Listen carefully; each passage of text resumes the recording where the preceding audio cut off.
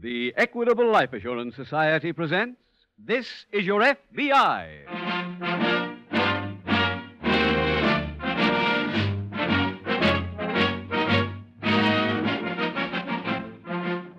This is Your FBI, the official broadcast from the files of the Federal Bureau of Investigation. Presented transcribed as a public service by the Equitable Life Assurance Society of the United States and the Equitable Society's representative in your community. Later in the program, we will bring you an important message from Mr. J. Edgar Hoover on our nation's internal security.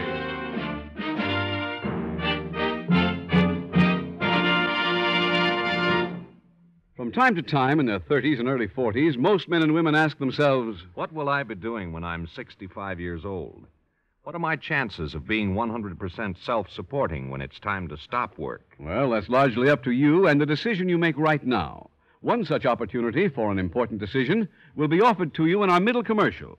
It tells about the Equitable Society's Independent 60s plan. This plan means exactly what it says. Financial independence for you in your 60s. Do you like that idea? Then please listen carefully to this important message from the Equitable Society coming in about 14 minutes.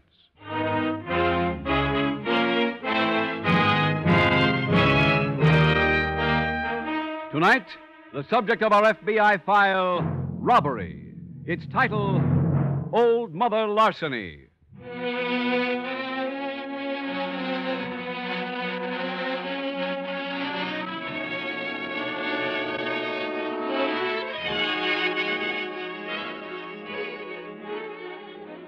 What kind of homes do criminals come from? That's a question frequently asked of members of the FBI. The average person usually visualizes a dark, crowded tenement in the slum area of a large city as the typical breeding ground of delinquency. Actually, of course, in millions of such homes, conscientious parents who really put their hearts into their job overcome the handicaps of poverty and bad environment. Their children grow up to be successful men and women and good citizens. The truth is that criminal homes are found in good neighborhoods as well as bad, in city and country and small towns. Almost always, the common denominator is a parent who, for one reason or another, cannot measure up to the responsibilities of parenthood.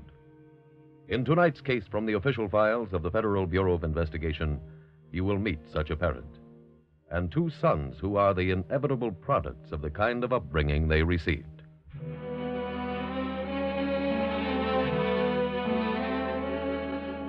Tonight's FBI file opens on a river running past a large Midwestern city. It is late evening as a small boat drifts aimlessly toward a barge loaded with freight cars.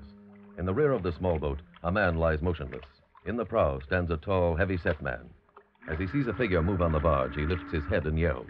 Fresh fish! Fresh fish! Mister, you want good fresh fish? Maybe your friends buy some. Nobody up here but me. Then you buy. We gotta get money for more wine. Buy one, mister. 10 cents. No. A nickel. No. Don't you like fish? I don't want any. I'll make you a present. You take a fish free, for nothing. You be my friend. Will you get out of here if I do? Sure. We get wine money someplace else. How about a fish like this? That's fine. Swell, mister. You take it. Okay, Danny. Come on board. Let's get to work.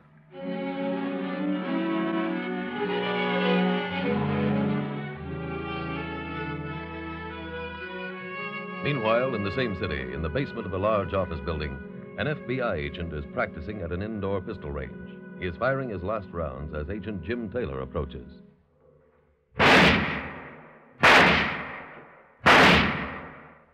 Larry, can I see you a minute? Yeah, sure, Jim. I just got a call. They want us upstairs. Oh? They tell me you're handling Becker's cases while he's out. Yeah, that's right. Well, we might be getting a lead on those stolen watches. I haven't hit that file yet. Go ahead, Larry. Yeah, thanks. Can you fill me in? Yeah.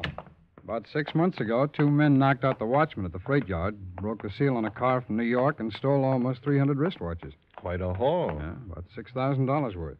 Oh, this is the only elevator running tonight. Yeah. The only description we got was that one of the men was tall and heavy set.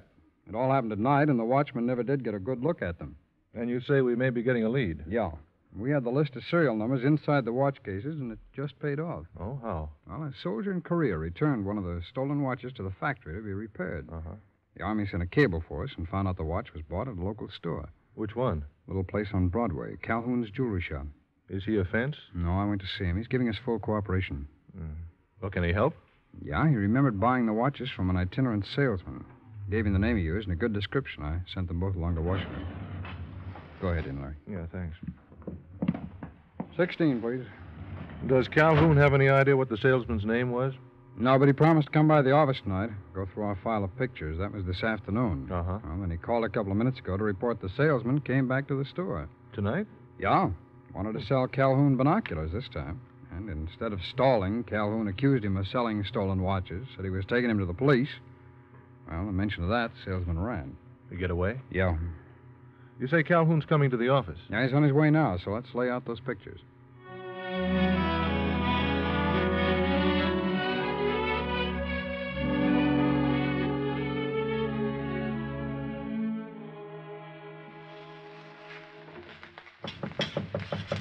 Just a minute. Coming. Hello, Mrs. Bellion. Mr. Martin, come in, come in. Thank you. Yeah. Where are the dead end kids? Not home yet. Come on out into the kitchen. I'm cooking something special for them. Al told me Danny and him were getting some binoculars tonight. How'd they make out? Oh, I don't know. They never bother me with business. Meatballs and fried onions. Ah, wonderful. How soon will they be back? Who knows about them? If you could tell where they'll be the next minute, would they be my babies? Babies? You couldn't hide them in Grand Canyon. Why don't you wait and eat with them? No, thanks, I can't. I got to meet my girl. You don't know when they'll be back, huh? No. Well, I got to see him and get those binoculars the first thing in the morning. Well, why so fast? Last time, with the watches, you said it was better to leave them for a little while. Well, that was different.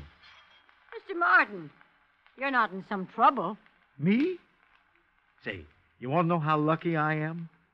I win crooked raffles. Oh, you're like my boys. Always fun comes first. Say, you know what they did to me last night? No. Well, when I sleep. The building could fall down. Yeah. So last night, they come in my room and carry me on my mattress out to the kitchen. Then they made me get up and cook them a whole meal in the middle of the night. Mrs. Berrien, I'd like to stick around and hear how you locked each other in the gas chamber, but I can't. See, so tell Al to call me when he gets back.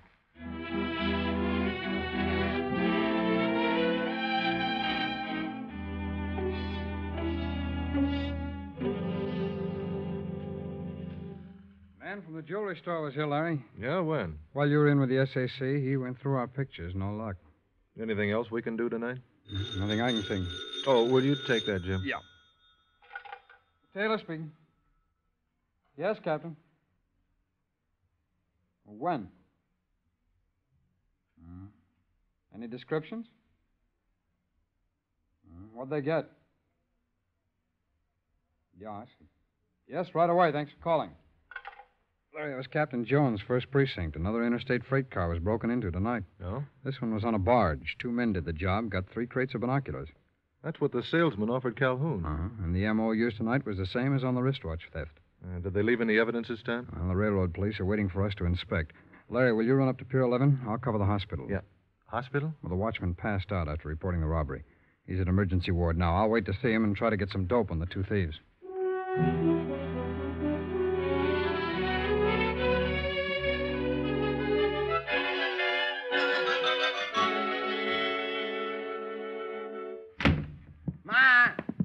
Ma! Boys, it, Ma. Put me down! Put me down! Oh, I couldn't breathe. What do you have to breathe for?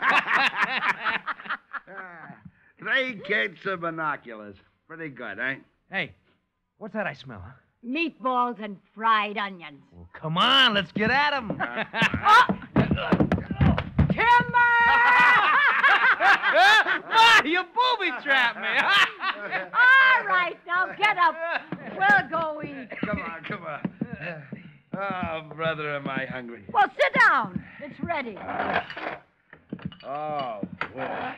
Hey, looks good, Ma. I tried to give some to your friend, Mr. Martin. Oh, is he here?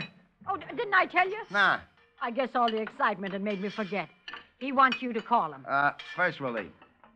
I don't understand, Mr. Martin. Last time he said you should hold the watches. Tonight he wanted the glasses right away. What, to sell them? Yeah, he wants them tomorrow morning. Oh, that's funny. Why she want so quick? I don't know. Maybe we should find out. Yeah. Oh, Al, you forgot. Huh? Ma's present. What, you brought me something? Yeah, go get it. Yeah, sure. What is it? We picked out the best pair of binoculars for you. What do I need with them? You'll be able to see in the windows on the next block. I don't know anybody there. Well, you didn't know the people across the street when you started looking in their place. But who can see to the next block? With these glasses, it'll be like you're in the same room. Here, Ma, here. Take a look, huh? All right. Oh. Oh, it's wonderful. Okay, Ma. Put them down. You'll wear them out. Come on, what's the joke? Look at the mirror. We put black polish inside the glass. I got 2 black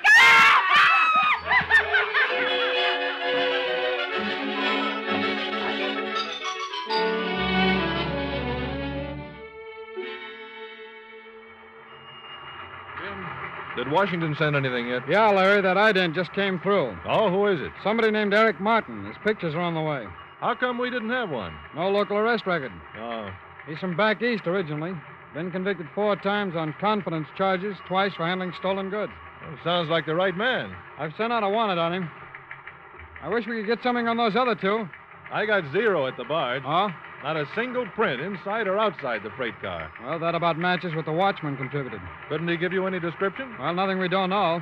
The one who did the slugging was big and heavy set. So all we got to work on is the ident on Eric Martin. Yeah, but that might be enough. If we can find him, Larry, we might come up with a whole trio.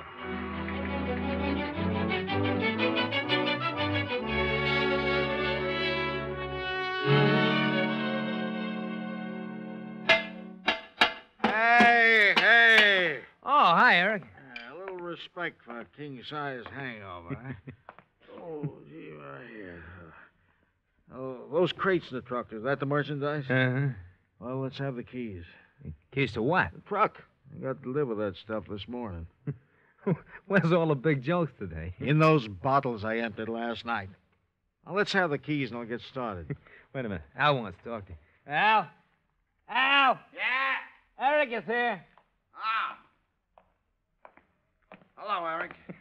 You don't feel so good today. What's the matter? Look, I came here to get some binoculars, not to have a physical exam. He wants to take the truck and deliver the binocs to some guy. Who's the guy? Did I ask you where you stole them? Come on. I'm in a hurry. Before you go, we ought to have a drink. Well, that I can use.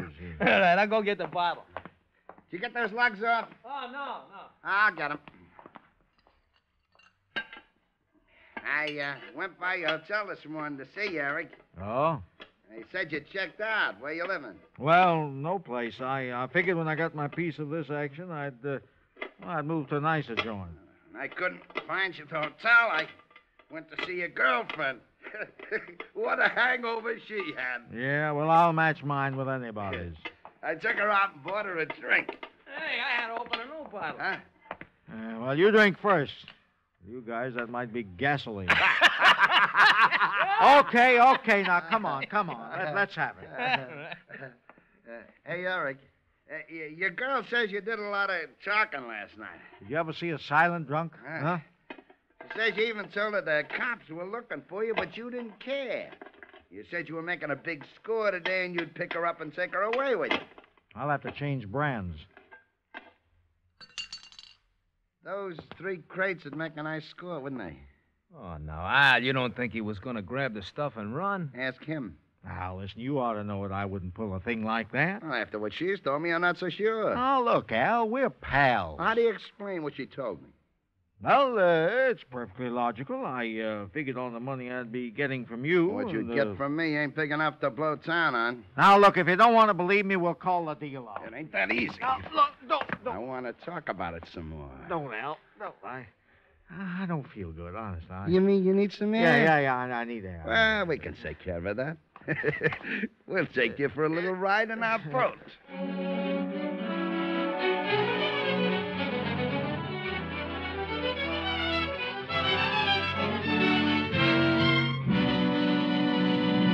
We will return in just a minute to tonight's exciting case from the official file of your FBI. But now, listen. Mailman's here early today, I see. Guess he's got our check from the Equitable Society. Every month, right on the dot, those equitable checks come to members who have paid up their Equitable Independent 60s plans. They're checks that mean financial independence for life after you're 65 years old. And here's Mr. Robert Buckner, who started one of those plans almost 30 years ago. You finished your payments last year, didn't you, Mr. Buckner? Yep. 1950 was quitting time for me. I resigned from my job, and I'm here to say I've been having a mighty good time ever since. In other words, Mr. Buckner, you're now enjoying the 3 freedoms that go with an independent 60s plan. First, freedom from money worries and job worries. Financial independence. Nobody will ever have to help me to get along, Mr. Keating. My monthly equitable check takes care of that. Second, with an Equitable Independent 60s plan, you're free to live anywhere you please.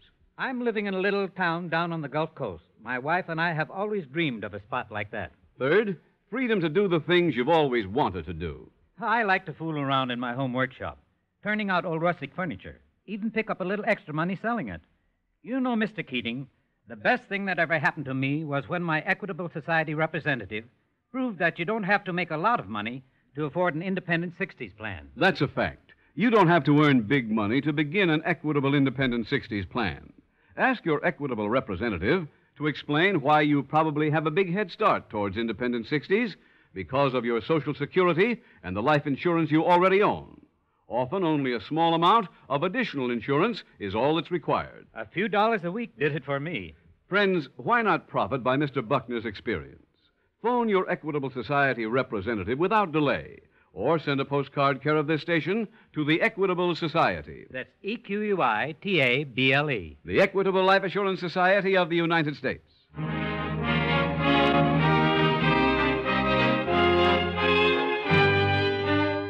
And now back to the FBI file, Old Mother Larceny.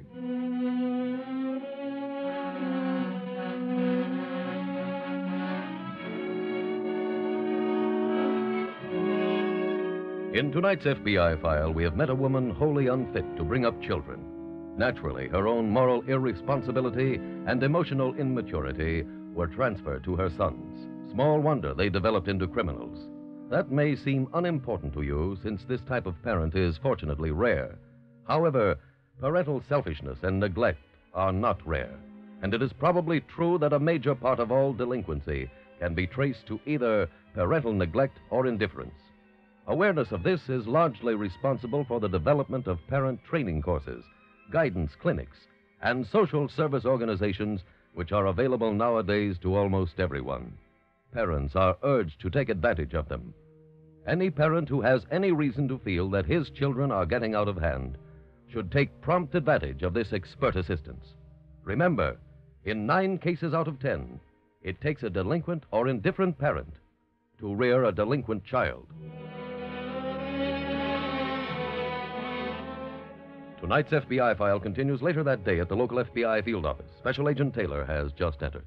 Larry, we just missed Eric Martin. Where? At the Star Hotel. He checked out this morning. No forwarding address, naturally. No, and a man was there before me. Questioned everybody trying to find out where Martin went. Who was he? Well, I didn't get a name, but I got a description. He was about 6'3", very heavy set, dark hair, and a scar on his left cheek that looked like a knife wound. The man who slugged those watchmen. That's what I figure. Police are checking their files now. Well, I wish I could throw something into the pot. No word on the binoculars? The police questioned all suspected fences. There hasn't been a trace of them. Well, Martin finding out he was wanted, maybe they decided to go under for a while, huh? Could be. Well, if they did, we ought to... Pardon me. Yeah, sure. Taylor speaking. Yes, Captain. Oh, when? Where was that? Yeah, I see. Yes, of course. Thanks for calling. Well, our suspect must have caught up with Eric Martin. His body was just fished out of the river. Huh? Come on, Larry. Let's get over to the morgue.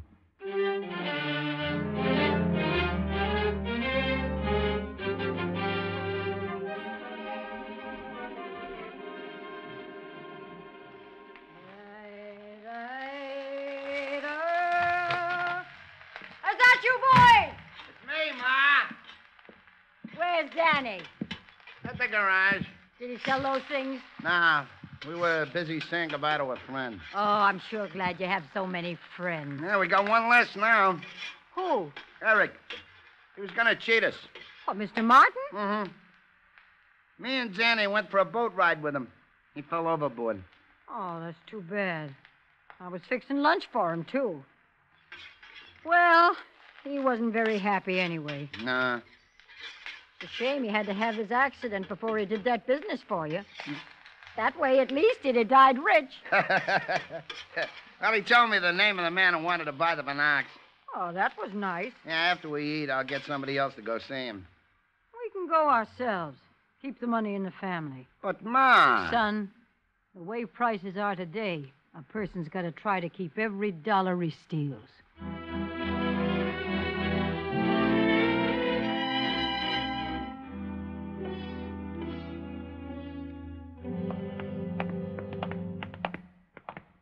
You the men to see the Martin body? Yes, that's right. Over here. Thanks. That's him.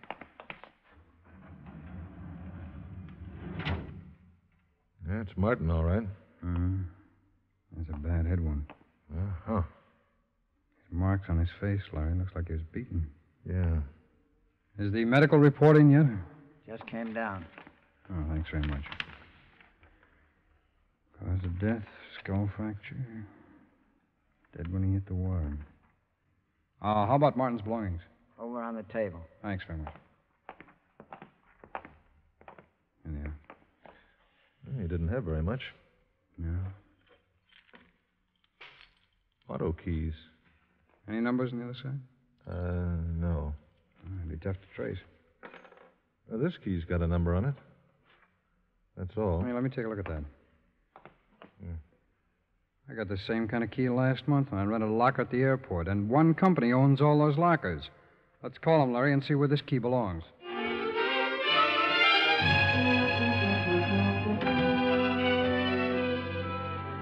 There's another bank of lockers, Larry. 837. There it is. Yeah. Got it? There's a bag, Jim. Open it, will you? Right. One change and a bottle opener. This porter's tag on the handle has number 17 on it. Let's try and find him. Larry, I located number 17. Do you remember Martin? Yeah, he was here this morning. With anyone? No, alone. Come on. Where are we going? Porter saw Martin going out that door. If he took a cab, the starter might know where he went. Larry, we're closing in. What did you find? The starter remembers Martin taking a cab. Where to? He doesn't know, but this morning's drivers have cashed in, so let's hit the cab garage and start checking trip records.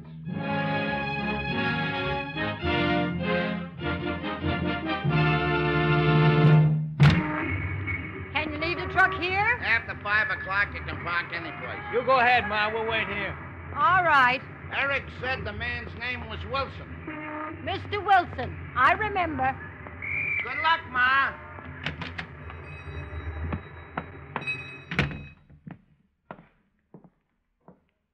Can I help you? You're Mr. Wilson? Yes, ma'am. I have binoculars here in this box. How much will you give me? I'll have to see them first. Go ahead, open it.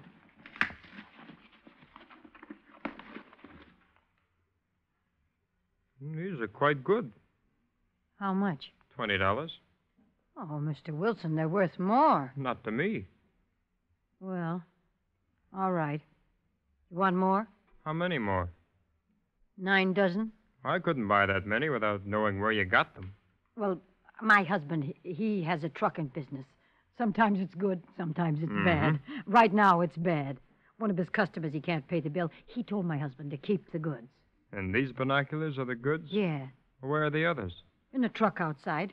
Come on, I'll show you. I can't leave the store right now, but perhaps you wouldn't mind showing them to these gentlemen. Oh, you want to see the glasses? Yes, ma'am.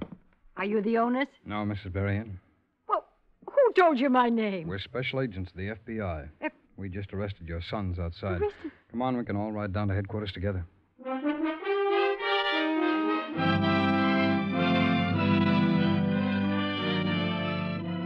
Mrs. Berrien and her 2 sons, Albert and Daniel, were turned over to local authorities. They were tried and convicted in a state court on a charge of murder. In checking the cab records, Special Agents Taylor and Dodge found that one trip made at the time Eric Martin left the railroad station had been from the terminal to Wilson's pawn shop. Since that was a likely place to dispose of binoculars, they waited in the hope someone would appear and try to consummate the sale. And now, ladies and gentlemen, here is a vital message on our nation's internal security from J. Edgar Hoover, Director of the Federal Bureau of Investigation. Mr. Hoover's message is, and I quote, "The term subversive activities applies to activities on the part of any individual or organization which is intended to forcibly overthrow the American government or to give aid to its enemies. Your FBI has been entrusted with the duty of coordinating the investigation of subversive activity on a national basis. All law enforcement agencies, patriotic organizations, and loyal citizens are requested to report information relating to subversive activities to the FBI immediately. This is an important contribution that the private citizen can make to the nation's security program."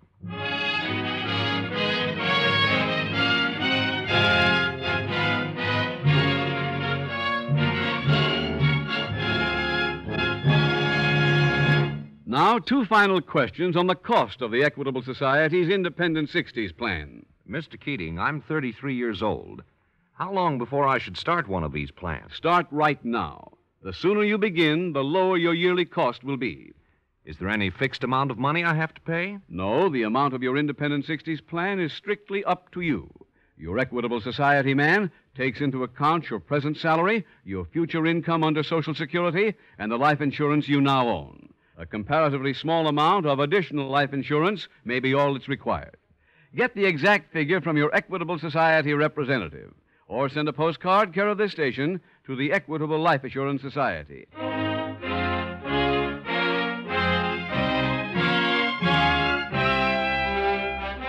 Next week, we will dramatize another case from the files of the Federal Bureau of Investigation. Its subject, homicide. Its title, The Night Rider. The incidents used in tonight's Equitable Life Assurance Society's broadcast are adapted from the files of the Federal Bureau of Investigation.